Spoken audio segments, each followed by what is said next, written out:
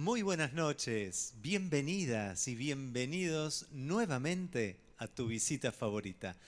Es un gusto enorme, lo saben, si no, no estaríamos haciendo esta segunda temporada con bueno, esa energía maravillosa y esa amistad y ese don de gente que tiene Gustavo Caroni, que tiene Patricia Carmé, la directora, Gustavo Caroni, productor general, y junto con el maestro Diego Hernán González, que está a cargo de la producción, y quien les habla, Emiliano Cándico, en la conducción.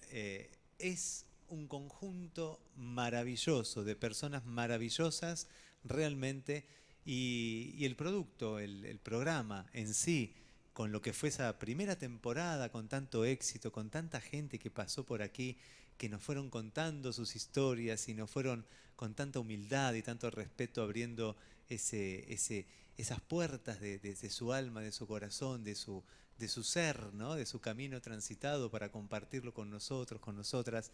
Es un gusto enorme, es un gusto enorme. Lo que estaba hablando hace un ratito fuera de cámara con el invitado, el señor invitado del día de hoy, ¿no? Qué importante que es la labor cultural y el aporte cultural. Bueno, este ciclo, tu visita favorita, la intención, su objetivo base es precisamente seguir regando, seguir plantando, sembrando semillitas, mejor dicho, culturales y que hacen a la ciudad específicamente de Villa María, ya que el eslogan de tu visita favorita es el pasado, el presente y el futuro de Villa María a través de sus representantes. Y hoy tenemos a alguien muy especial. Bueno, yo lo conocí junto con el maestro Diego Hernán González, lo conocimos cuando tuvimos ese periodo de año y medio de llevar adelante la Secretaría de Cultura de la Sociedad Italiana. Ahí lo conocí. Ahí empezamos a entablar conversaciones, a aprender uno del otro y realmente me gusta cuando uno logra poder conversar con alguien, ver en sus ojos y ver que sus ojos son transparentes. Eso lo dice todo. Estoy hablando del señor, el cónsul honorario de Italia, el señor Matias Bossa. ¿Cómo estás, Matías? Buongiorno, no, buongiorno no, buonasera a tutti. Buonasera, Muchas buonasera. gracias. Solamente Matías, te agradezco que me digas Matías porque los títulos me ponen un poco incómodo. ¿Cómo va? Buenas noches, che. Gracias por la invitación. La verdad que un placer estar aquí. Un saludo a toda la audiencia. Bueno, Y acá estamos. qué lindo. Bueno, esto de que te ponga incómodo el tema de los títulos subraya aún más la humildad y la nobleza que es necesaria para muchas cosas en la vida, pero también para ciertas situaciones, ¿no? Y ciertos caminos. Eh, bueno, la gente te conoce, por supuesto, saben que tu profesión es la de ser contador y como siempre hacemos aquí en este ciclo, en este encuentro, tomamos como punto disparador la profesión del invitado o de la invitada, para desandar después, bueno, un montón de cosas muy ricas que tenés para compartirnos. Contanos, Matías, ¿cómo es que llega a vos esta inquietud de esta profesión tan importante? Es una profesión que es elemental, diría yo, para cualquier ciudadano, ¿no? Cualquier ciudadano, aunque no la ejerza, pero para saber llevar en orden su vida personal en cuanto a lo económico, su hogar y demás. ¿Cómo llega a vos? Así es, como dice la bandera de nuestros vecinos latinoamericanos, los brasileros, orden es progreso, Claro. y eso va llevando al caminar, ¿no?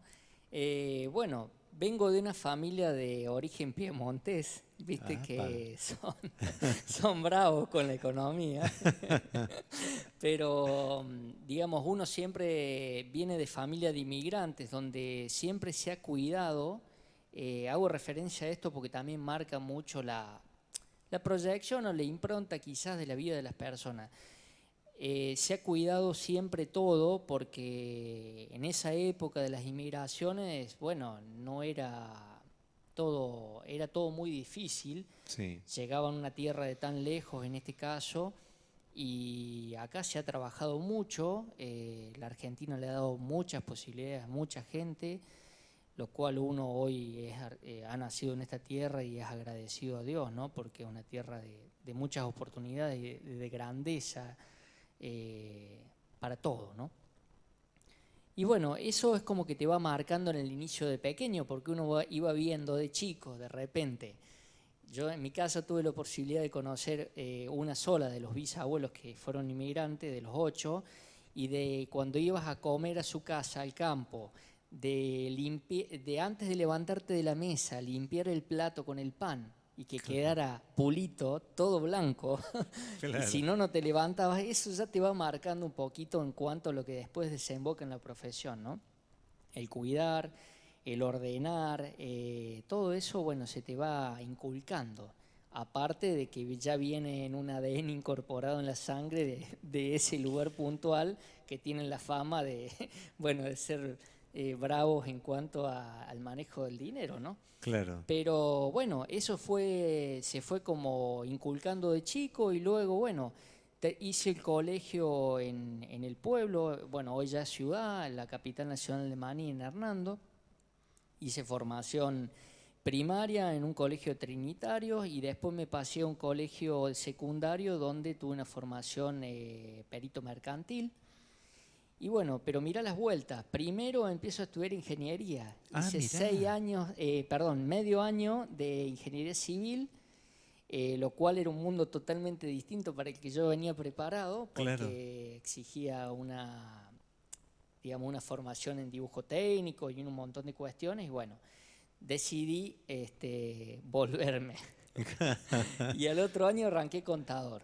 Y bueno, y mi viejo, lo primero que cuando volví a estudiar, me dio un cuaderno y un lápiz. Le digo, ¿y esto para qué es? Acá tenés que anotar todos los gastos, me dice. Qué grande. Cuando termines de estudiar, tenés que devolver todo, me dice. Uy, digo yo. Pero bueno, nunca fue cobrada la deuda. Claro. Pero ¿cuál era la moraleja o la enseñanza de eso en el cuidar? Porque uno se iba de la casa a vivir solo, todo un desafío, lejos del hogar. Hoy parece todo más cerca, pero en esa época tampoco han pasado tantos años, pero era, viste, todo un No, era más complicado. mundo nuevo. Era más, claro, sí. Sí. Así que bueno, ahí nace toda un poco Qué la maravilla. síntesis. Qué maravilla, qué maravilla. Bueno, también, obviamente, si uno hace... Porque cuando uno habla de una determinada característica de una zona, ¿no? Sí. Vos haces esto de comentar esto del tema del dinero y demás, que sí, por supuesto, es de conocimiento público, pero si uno, amén de lo gracioso que pueda tener la anécdota, uno viaja un poquito más para allá, donde está ubicado Génova, es un lugar que toda la historia de la humanidad ha sido campo de batalla. Campo de batalla y sobre todo la forma de vida, ¿no? La particularidad que tiene Italia, que tenés en muy pocos metros variedades geográficas, pasás del mar a los Alpes en esa zona en muy pocos kilómetros. Es verdad. En donde de repente pasar un invierno, y más en esa época que estemos hablando de 150 años atrás, donde cae mucha nieve, donde tenés que utilizar el ingenio porque los medios no son muchos. Hoy ha cambiado, es otra vida, ¿no? En Italia, pero te hablo de esa época, de cómo venía esa gente, desde el hecho de cómo han venido también tus ascendientes inmigrantes en los barcos. Sí. Todo ese tiempo de viaje, toda esa incertidumbre, todo ese caminar sobre el agua que muchos no llegaban. Tal cual. Muchos pensá que llegaban acá y no volvían a ver nunca más su familia. Uno ha escuchado tantas historias y bueno, eso también va formando a las personas, va formando a las familias y van dando un tinte o una característica, la cual va describiendo las distintas poblaciones, ¿no? La cual Argentina tiene tantísimas y más Villa María, porque es una ciudad totalmente cosmopolita. Claro. Tenemos gente de todas partes. Claro, totalmente, realmente. Y sí, todo tiene un para qué y un por qué, ¿no? Realmente. Me gustaría pasar un poquito ahora y ya adentrarnos a lo que más, digamos, te lleva a ser representante, ¿no? de una sociedad como en este caso Villa María y en particular estás representando a la sociedad argentina, ¿no? Desde tu rol, función de cónsul honorario de Italia, ¿no? Qué interesante, uno escucha ese nombre, ¿no? Ese título, por así decirlo. Obviamente uno, cuando hablo desde mí, lo hablo desde todo un contenido cultural, ¿no? Lo que significa culturalmente. ¿Qué es para vos llevar adelante esta función? ¿Qué conecta y qué conecta Italia con Argentina? ¿Cómo es eso? A ver. Bueno, muy tanto para hablar, ¿eh? Sí. En primero decir que el nombre suena, es importante, pero digo, suena para el que no lo sabe como de una gran, como una, ¿cómo decirte? Honorario suena como algo relacionado al dinero, pero es totalmente el contrario, porque honorario en italiano significa ad honorem. Exacto. O sea que la función de representación del Estado italiano es ad honorem, digamos. Uno no es que tiene un sueldo o depende del Estado italiano para desarrollar la función. Al contrario, es poner, digamos, tu tiempo, tus medios y demás de tu profesión para representar, para mí, un honor Claro. a los italianos. Decirte que la representación de la agencia consular italiana en la zona de Villa María dicta ya del año 1900 y Chirola, se me fue ahora la fecha, pero ya tiene más de 100 años en la ciudad. Wow. El primer cónsul honorario fue Alessandro Boglino, que luego pasa a ser presidente de la Sociedad Italiana de Socorro Mutuo Italia Unida, y después fueron pasando distintas personalidades importantes de la ciudad como representantes consulares. El consulado italiano de Córdoba tiene la particularidad que es uno de los más grandes de la Argentina, porque no es solamente Córdoba, sino que abarca todo el noroeste argentino. Tenemos la provincia de La Rioja, Catamarca, Salta, Jujuy, Santiago del Estero, Tucumán y Córdoba. Creo que no me olvido ninguna. Y dentro de Córdoba, como es dentro de la circunscripción consular que se le llama, dependiendo de la embajada italiana, es donde hay mayor cantidad de descendientes italianos con ciudadanía. Porque te diría que de la ciudad de Villa María, quizás que un 50%, me animo a decir, o un poquito más, son descendientes de italianos. Mira qué tengan apellido o no italiano, pero seguramente que algún abuelo o algún bisabuelo ha venido de aquellas tierras. Pero para el Estado italiano se contemplan los que tienen la doble ciudadanía. ¿Qué significa doble ciudadanía? Por más que tengas sangre italiana, tenés que hacer el acto de reconocimiento ante el Estado italiano para poder obtener la ciudadanía y tener el derecho de voto desde Argentina, tan lejana, a Italia. Mirá. Italia tiene la particularidad de que tanto en la Cámara de Senadores y Diputados tiene representantes de distintos continentes, que no lo tiene ningún país del mundo. O sea que nosotros, nacidos en Córdoba, como cordobeses en mi caso, pero a la vez italiano, votamos para quienes nos representan en Italia y a la vez votamos llegan los votos para votar los intendentes de cada comuna. Mirá. Que uno, por estar tan lejos, en ese caso queda excusado del voto. Claro. Igualmente el voto no es obligatorio en Italia. Pero lo que te contaba, la mayor cantidad de representantes italianos, con la ciudadanía reconocida está dentro de la provincia de Córdoba. Por eso, en Córdoba capital está la residencia del consulado, donde está el cónsul italiano, que son generalmente personas de carrera diplomática. Claro. Y dentro de la circunscripción, sacando las provincias que te mencioné, tenés representaciones como San Francisco, Villa María y Río Cuarto. Todas estas representaciones, tanto como en las otras provincias, son totalmente ad honorem. Claro. ¿Cuál es, digamos, el modo de digamos, de representación. Generalmente buscan gente que tenga descendencia de italiano y que tengan un desenvolver en la sociedad de bien, digamos, y de hacer las cosas con el corazón generalmente para poder estar al lado, digamos, de todos, ¿no? Claro. Porque de eso se trata, digamos, de estar en el caminar el día a día, tener contacto con todos, poder hablar con todos, bueno, siempre tratar de dar una mano, digamos, y respetar la ética de la función. Por eso a uno siempre me llama tantísima gente, muchos ya con la ciudadanía, otros con el anhelo de hacer la ciudadanía. Y uno tiene un lema de trabajo en la vida. Fíjate vos que cuando en su momento, muchos años atrás, uno empezó a juntar papeles y demás, siempre me dieron una mano y nunca nadie me cobró nada, siempre lo han hecho de corazón. Y al margen de la función que uno está, trato de aplicar eso también en la vida en general, porque creo que la generosidad es parte de lo que alimenta a que las cosas se vayan haciendo cada vez mejor y que las puertas se vayan abriendo y demás. Entonces uno trata siempre de estar asistiendo, ayudando, para que, bueno, la gente pueda ir avanzando, poder hacer el trámite y demás, ¿viste? Totalmente, bueno. Qué interesante, qué interesante.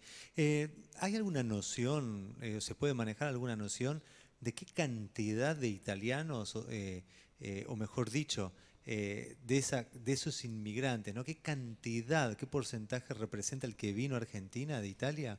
Y mira, me animo de decirte que el porcentaje más alto de italianos fuera de Italia está en Argentina. ¡Epa! Sí. De decirte, por ejemplo, no quiero entrar en el tema político, pero para hacerte una breve descripción, en las representaciones, digamos, tanto en los distintos estamentos del Estado, porque, bueno, Italia tiene un sistema parlamentario distinto al argentino, pero las representaciones, tanto en el Senado como en la Cámara de Diputados, tenés, por ejemplo, el Distrito de América del Sur, arranca desde Ushuaia hasta México, me parece. Imagínate el tamaño. Enorme. Gigantesco. Después tenés América del Norte, Oceanía, la parte de África y Asia, y no estoy seguro si en parte de Europa, fuera de Italia, también hay representantes. Es gigantesca. Pero la mayor porcentaje de todo el mundo lo tenemos de italianos fuera de Italia, está en Argentina. Me animo a decirte que debe ser un 70% más o menos. A nivel mundial, ¿eh? Wow, es increíble, impresionante, un montonazo. Realmente. Lo cual convergen, imagínate, distintas partes de Italia, porque ¿cómo era la distribución cuando llegaban a la Argentina? Hablamos antes de iniciar. Generalmente, de Roma para arriba salían del puerto de Génova y de Roma para abajo salían del puerto de Nápoles. ¿Cuál era la particularidad? Que los que salían del puerto de Nápoles iban para, generalmente, arribaban al puerto de Nueva York.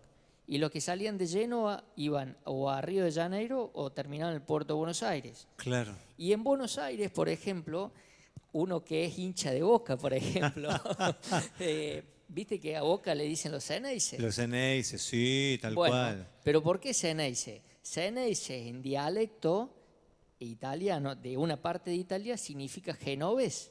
Entonces, cuando llegaban los barcos de Génova, la gente que estaba acá decían, ahí vienen los Ceneices, porque el barco venía de Génova. Mirá vos. Y ahí quedó eso. Después el color, ¿te acordás que hablamos? Sí, de la bandera de Suecia. De Suecia, sí. creo que viene así. Sí, no, además no me decís esto, y bueno, la audiencia sabe que nacido en Villa Urquiza, en Buenos Aires, siempre cuando estudiábamos historia de la ciudad de Buenos Aires, se nos contaba que en determinada época, sobre todo principio del siglo XX, ya se consideraba al barrio de La Boca, dentro del barrio de La Boca, lo llamaban la República de Génova. Claro, y mirá, en el programa radial, que después si querés podemos charlar un poquito, porque es difusión de cultura y demás, le hago una entrevista a un descendiente de genovés de Villa María. Mirá. Pero él es de River. No. Entonces cuando yo le dije los Ceneices, me dice, no, pero los de River también somos Ceneices, porque el patrono de Génova, que es, si mal no recuerdo, San Jorge, tiene la forma en su vestimenta de los colores de River. No. Así que me dice, nosotros también somos Ceneice.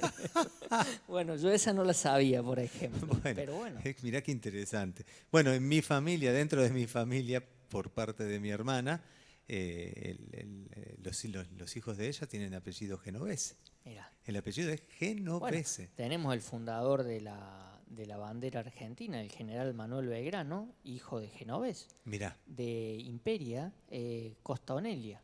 Mirá. El padre era nacido, el padre era nacido en Costa Onelia, en la provincia de Imperia, si mal no recuerdo, región de Liguria. Bueno, vio, querida audiencia, cuánta historia argentina se escribió con un trazo de línea italiano o italiana. Sí, sí. Es impresionante. Además me llama mucho la atención. Bueno, acá en Argentina lo vemos. Los que vivimos en Córdoba tenemos una idiosincrasia, los que viven en Entre Ríos tienen otra, los que viven en Misiones, etcétera, etcétera, etcétera. Lo mismo sucede en Italia, pero con una diferencia, porque esas particularidades hacen directamente no a un solo país, que sí lo es, por supuesto, pero fuertemente y por historia hacen a directamente, podríamos decir, pequeñas ciudadanías, comunidades, ¿no? Que fueron reinos en alguna época, etcétera, etcétera. ¿Por qué digo todo esto? Porque no es lo mismo encontrarnos dos argentinos inmigrantes en Italia, que uno venga de Misiones y otro venga de Santa Cruz. No es lo mismo a la riqueza y el aporte italiano de, por ejemplo, en mi caso, mi madre trevisán de apellido, estoy hablando de la ciudad de Treviso, estoy hablando del Véneto, vos hablás de Génova, del otro lado, y es Italia, pero son dos mundos muy distintos. Totalmente distintos, y te digo más, para hacer una breve reseña histórica rápida de lo que estamos hablando también, hablamos de muchos años atrás, pero todo lo que era Francia, el norte de España, parte de Portugal y la parte alpina de Italia, ya sea el Piemonte o la región de Génova, era toda una sola región que se llamaba Occitania. Hablaban el occitano, por ejemplo. Antiguamente hablaban el esperanto. O sea, ¿qué te quiero decir con todo esto? Que ha pasado tanta gente, o como te comentaba que Aníbal el Grande, que venía desde África con los 50 elefantes, desarrolla una pelea en Piemonte, en provincia de Cuneo, con el Imperio Romano, te estoy hablando de muchos años atrás. Claro. Así que imagínate toda la gente que ha pasado, la riqueza cultural que ha quedado, o decirte, Italia son 20 regiones, por ejemplo. El Piemonte no se habla generalmente, se habla normalmente el italiano de la gente hasta los 50 años, y de los 50 años para arriba, por decirte, se habla el piemontés. Y el piemontés, hoy ya idioma, antes de dialecto, tiene raíz celta, por ejemplo, que viene de la parte de Inglaterra, Irlanda, en donde la composición, digamos, gramatical es muy parecida al inglés. Ah, mirá. En las formas gramaticales. Ah, mirá. Porque se escribe de una forma y se pronuncia de otra. Por ejemplo, para decir en inglés yo soy, vos decís I am. Claro. Y en piemontés decís mi sum. Y en italiano decís io sono. Claro. Pero de repente alguien de la Sicilia del sur o de Calabria habla su dialecto.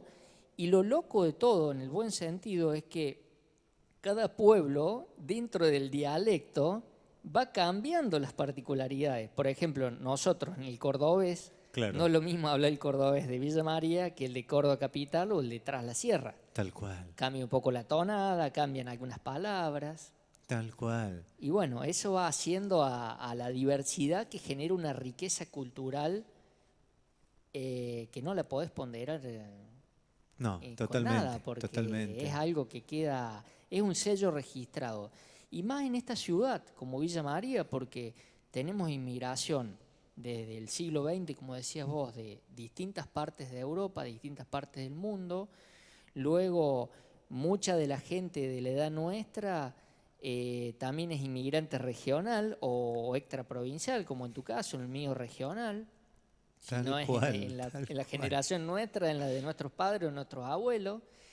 ahora también tenemos mucha inmigración latinoamericana, que eso también le va generando una diversidad, pero una riqueza que para la cultura es oro en polvo, porque Totalmente. se genera un desarrollo de todo tipo en el cual vos te encontrás que tenés variedades musicales, culturales, de baile, de todo lo que incluye la cultura, que es enorme, que no lo tenés en ningún otro lado. Es verdad. Y eso la hace distinta a la ciudad, la enriquece, la hace hermosa, le da otro toque, digamos. Totalmente, un dinamismo muy distinto, Sí, muy, sí, muy particular, especial, rico, sí, ¿no? sí, Mismo sí, la sí. gastronomía. Sí, también, claro. He visto que hay lugares donde es exclusivamente comida de México o Sí, comida de... sí. Es impresionante Sí, eso, en el buen que eso en sentido. Italia es para sacarse un sombrero, ¿no? Porque tienen un trabajo y un desarrollo y una pasión que realmente lo mueve el amor del corazón, ¿no? Porque vos decís, nosotros acá estamos muy acostumbrados a comer carne, pero en Italia carne muy poco. Ah, mirá, Imagínate en la época de la guerra lo que era. claro, De hecho, decirte quién tenía una vaca hace años atrás era alguien muy, muy poderoso, porque el solo hecho de la leche nomás en un invierno donde caía tanta nieve, poder tener para alimentarte la claro, castaña, el pan, bueno, como ha pasado en tantos países del mundo, ¿no? totalmente, Però bueno, adesso totalmente. possiamo parlare un po' in italiano, se tu ti piace, non so, l'audience si capirà, penso di sì, Sì, sì, parliamo possiamo tranquillo, parlare un po' e va bene, io vorrei, se tu vuoi, ascoltarti questo programma, il programma che tu hai, dai, raccontami. dai. Questo programma radiofonico si chiama Attenti al lupo, 100% musica italiana, e in onore al grande cantautore Lucio Dalla. Questo Uh, brano Attenti al lupo, che sicuramente la gente ricorderà il programma qua in Argentina di Francella, Pepe Argento, sì, io credo di che sì. Moni Argento quando le diceva qualcosa le diceva attenti al lupo. È Sì, conosciuto, sì, sicuramente sì, se lo sì, sì, cercano sì. si conosce bene. E questa idea è nata tanti anni fa in una radio tanto speciale per me, al mio cuore, perché è nata per diffondere la cultura della città, che è Radio Tecnoteca, Ecco, dove tu anch'io... hai anche il programma radiofonico. Questo è nato con l'idea di diffondere la italianità, quella è l'idea base, e l'idea era cercare un spazio dove soltanto si può diffondere cultura, che sia un spazio dove dimenticare del soldi, olvidarte del dinero, de pagar el espacio y demás, donde entonces uno puede diffondere soltanto cultura. Chiaro. E questo programma consiste in ogni puntata, cada programma si fa una regione diversa dell'Italia. Sono 20 regioni in Italia, dal nord al sud, e ognuna diversa, come parlavamo tra pochi minuti fa.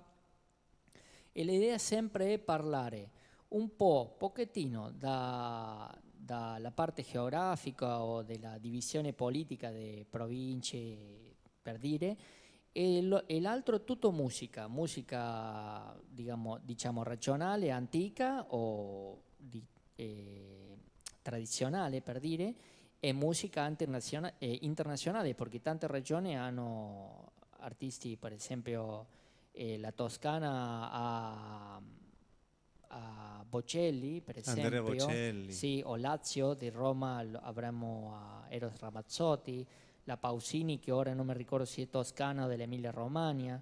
Ci sono Chiaro. tanti, no? Ci sono tanti conosciuti a Luciano livello mondiale. Pavarotti. Pavarotti, mamma mia. Eh, E di prima, di tanti anni fa, Caruso, Caruso, per esempio. anche Franco Corelli c'è Franco stato il Corelli. professore di canto di Andrea Sì, sì, Bocelli. tantissimi, né? Chiaro? Tantissimi di tanti anni fa che perditi.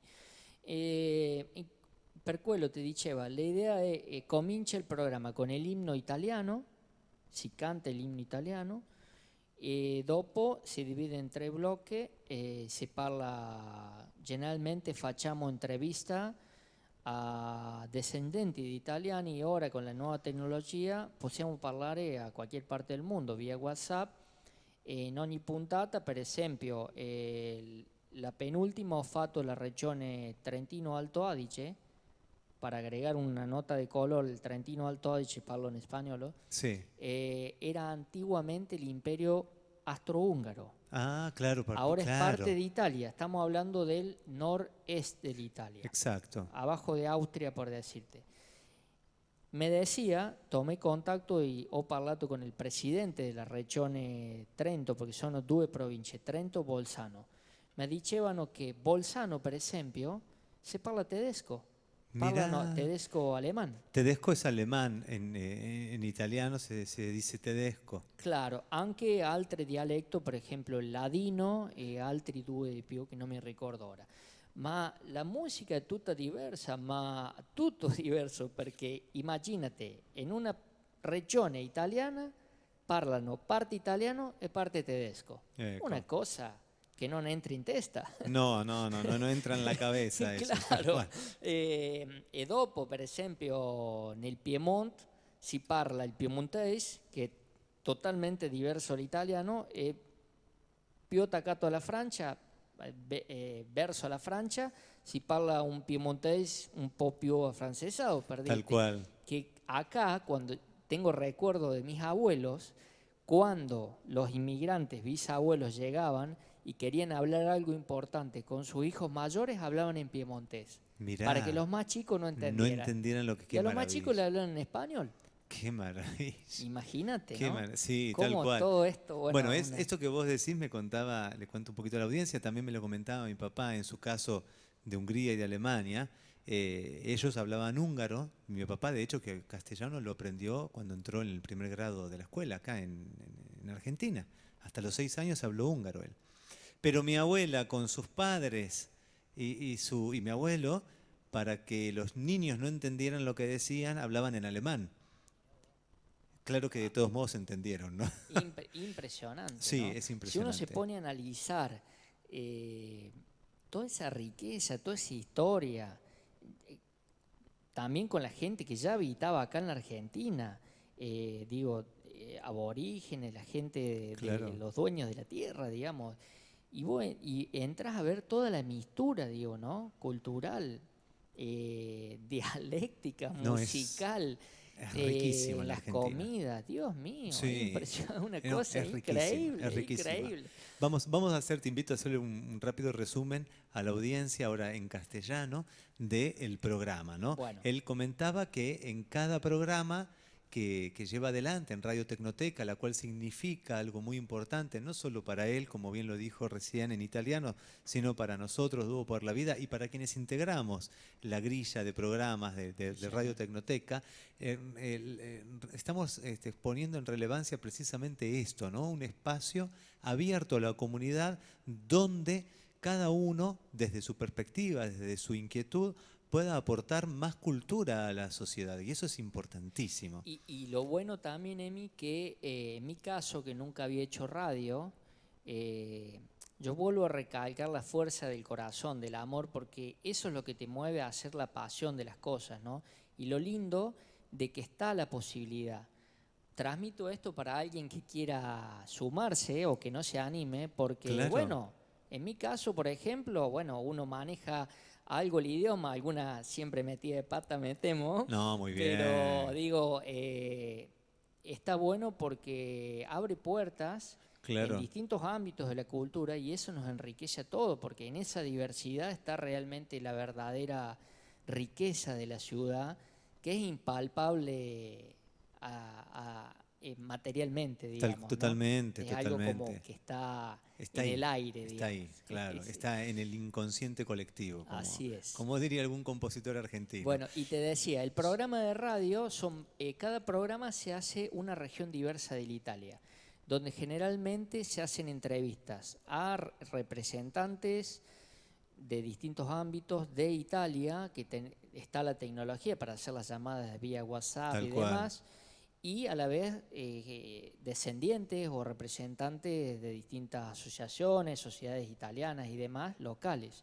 Digo locales de toda la Argentina, porque la particularidad ya de fin del año pasado, que es algo que está buenísimo y también nos genera una marca registrada como Villa María a la Argentina.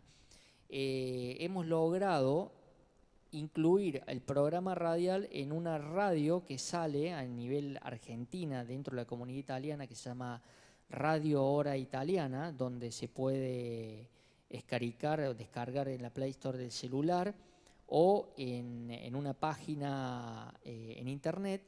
En la particularidad que tiene que esta radio es generada por representantes italianos de la comunidad italiana de Córdoba a la Argentina y por consiguiente al mundo, pero lo bueno que tiene que conecta con las radios de las distintas regiones de Italia, lo cual eso también enriquece porque vos escuchás como si estuvieras en Italia la radio Claro. o el dial de distintas partes de Italia, y tenemos la gran posibilidad de que dentro de la grilla nos han tenido en cuenta Wow.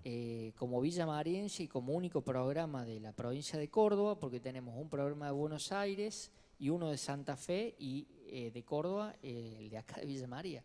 Entonces, Villa María se escucha en toda la Argentina y eso está buenísimo porque transmite algo lindo, porque transmite cultura, porque transmite trabajo en conjunto. Claro, y eso claro, es muy claro, importante. claro, totalmente. Entonces, bueno, nos han dado esa posibilidad, a la cual salimos 3 veces por semana. Acá en Villa María generalmente salimos el segundo martes de cada mes a las 13 horas por la FM 88.1, Radio Tecnoteca, o vía internet por la página de Radio Tecnoteca, que Radio se entra Tecnoteca a través de la página de la de municipalidad. la MUNI, sí, www.villamaria.com. Exacto. Sí. Y se repite cada 15 días acá en la región, que tiene un alcance importante también. Sí. Los otros días, de hecho, cuando hice la región Friuli Venezia Giulia, que está ahí vecina al Trentino Alto Adige, me escribe una persona descendiente de italiano que está viviendo en Villa María y me escribe en italiano, no en español. Claro. Y me dice, me pone contento poder escuchar, hablar el italiano y aparte sentir música italiana. Y bueno, y te decía, en Radio Hora Italiana salimos los días martes 11 horas, jueves 19 horas y sábado 13 horas. Salimos 12 veces al mes. Bien. Lo cual acá salimos 2 veces al mes por una cuestión de tiempos. Lógico. Sale repetido, pero bueno, al fin estamos al aire y Totalmente. eso está buenísimo. Totalmente. O sea que cada mes, aquí en Radio Tecnoteca en Villa María, cada mes es sobre una región en particular. Una región distinta de Italia. De Italia. Y también hemos implementado la modalidad de hacer reconocimientos a descendientes de italianos. Por ejemplo, Carlitos Pablo Roland era originario de la región Calabria. Su apellido era López con S, pero es italiano, por lo que te comentaba que muchos años atrás esa parte de la Italia era manejada por los Borbones, donde Claro. era el reino de las 2 Sicilias, capital Nápoles y capital Palermo. Entonces hay muchos apellidos de origen español que ya son nacidos en Italia. En Italia, lógico. Como el caso de Carlitos Pablo Roland, que hicimos un especial al cuarteto cordobés y lo invitamos al hijo, que sus abuelos son los de Cuarteto Leo, de origen siciliano. Mirá la riqueza, ¿no? Claro, y ahora te quiero cursar la invitación a vos en el aire, que ya te la hice personalmente, de que hagamos el especial de tango. Uy, qué lindo. Con cantantes de origen italiano. Pero sí, por favor. Pero mira, ustedes son maestras en el tema y, sí, pero será un le vamos gusto. a dar un toque muy especial. Por favor. De hecho, te comparto ¿sí? una curiosidad.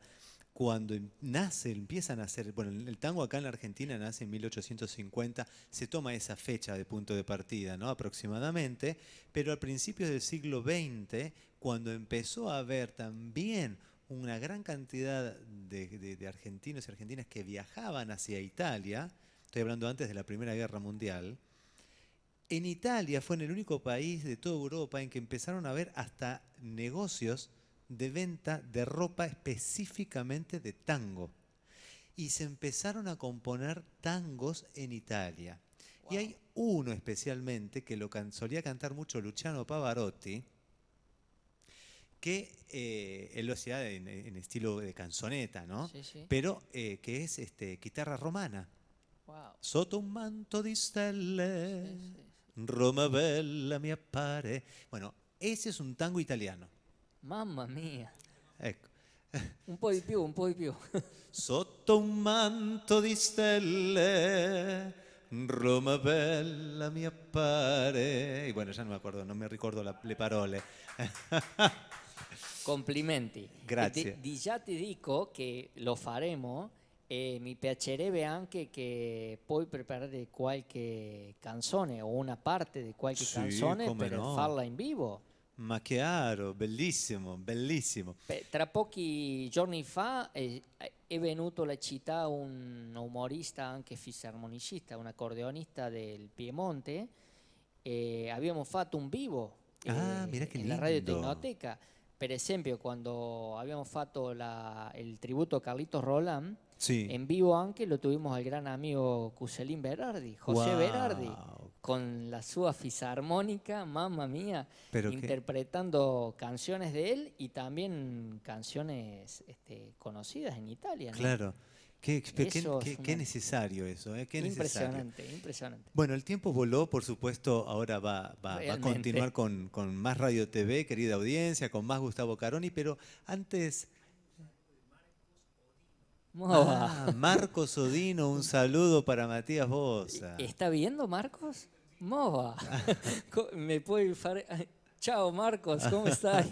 Un caro amico dal paese di origine dove sono nato, la capitale nazionale del Mani, Hernando. Marcos, un gran locutor, una persona, primero un amigo de toda la vida, y muy formado y profesional en la materia, con matrícula y habilitante y demás.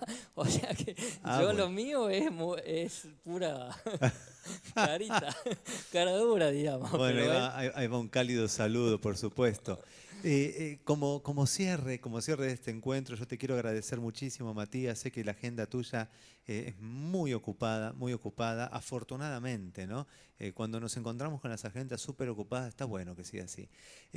Agradecerte este espacio, este tiempo, tu llegada aquí de noche, un día de semana, para compartir este momento. Pero me gustaría a vos en particular hacerte una pregunta que no la hice nunca.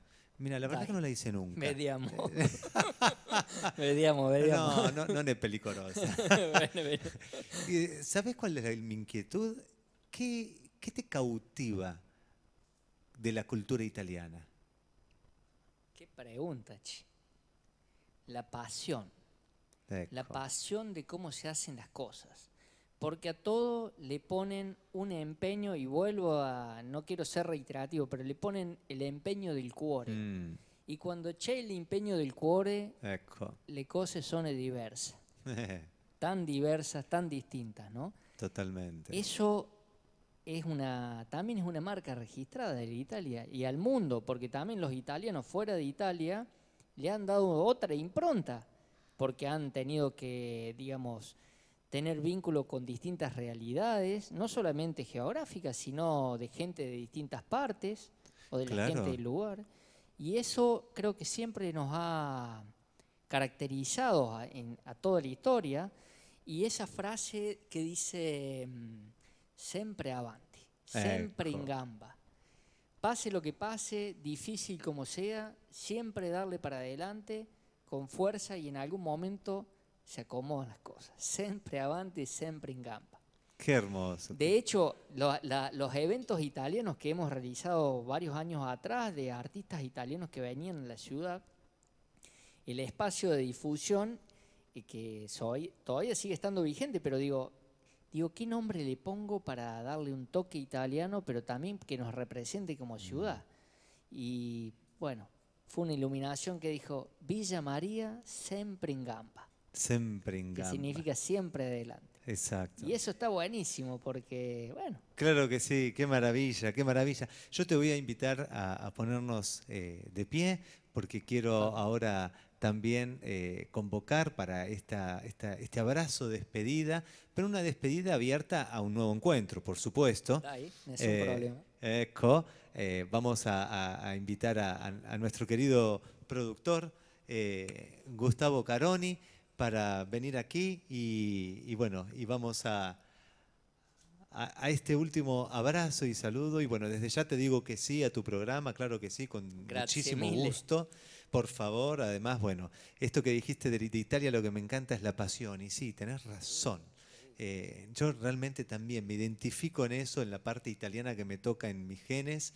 Y creo que es lo que hace que esté arriba de un escenario, digamos, y haciendo tango.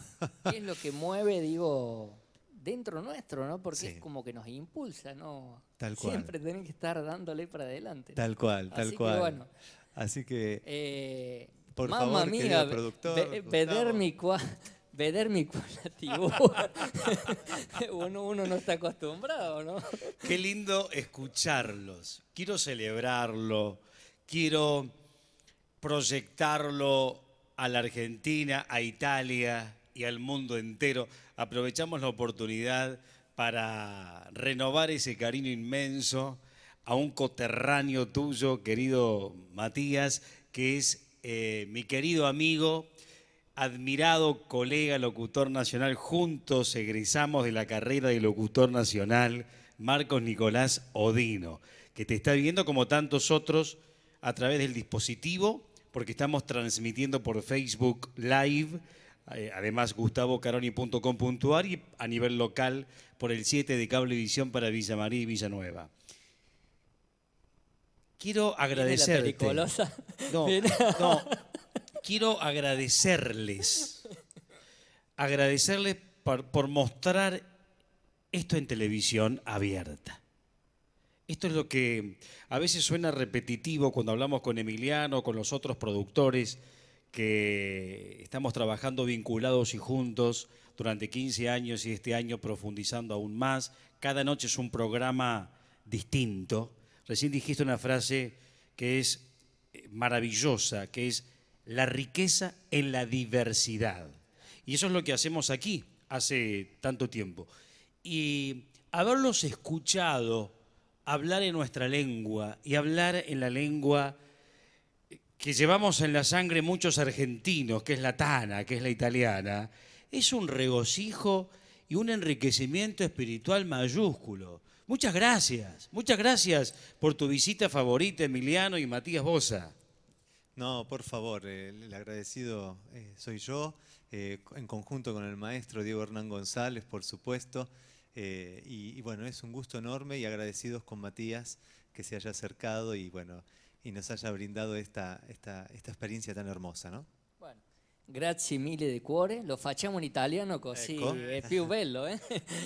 Grazie mille di cuore y bueno, para mí como hoy ya villamariense, digamos, allá, bien, es un honor poder transmitir todo esto que, como digo, se hace con el corazón, con una gran voluntad, poniendo mucho sacrificio de tiempo y de muchas cuestiones. Y bueno, que quede en el colectivo de la ciudad y animarlos a distintos jóvenes, como decías, Emi, a llegarse a la Radio Tecnoteca para poder aportar su grano de arena, porque en ese granito de arena se va haciendo la gran montaña. Claro. Y eso es lo que está bueno. Y vuelvo a decir, en esa diversidad genera esa riqueza que nos hace únicos en toda la Argentina, creo, ¿eh? Tal cual, tal cual. Bueno, muchas gracias. No, por favor, por favor. Y bueno, por supuesto, nosotros nos reencontramos el miércoles que viene con tu visita favorita, que va a venir una invitada muy especial también, como cada encuentro, por supuesto. Y ahora, en un ratito, seguramente la señora directora irán a la publicidad, a la pauta, y en un ratito más Radio TV con nuestro querido amigo Gustavo Caroni en su temporada 15. Bravo, Gus, bravo. Chau, gracias. chau. Aquí en Radio TV 15 años informándolo. Aquí en Radio TV 15 años ayudándolo. Aquí en Radio TV 15 años.